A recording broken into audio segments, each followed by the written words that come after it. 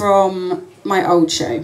So this is all about, in the lesbian community, if you have a one-night stand and you wake up in bed the next morning, they assume you're their girlfriend. So here's my excuse to get away with that. Reasons not to stay the night.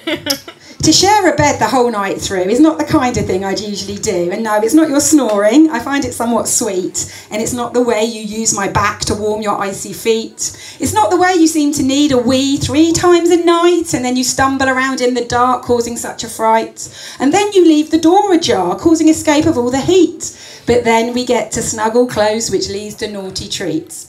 I will give you one small clue. Garlic and a crucifix I cannot do. The reason I'm unable to awaken in your arms is because I'm a vampire and I've got to be gone by dawn, and that's my excuse and I'm sticking with it, but feel free to use it if you ever need it. Thank you very much. So I've been Annabelszki. Check out my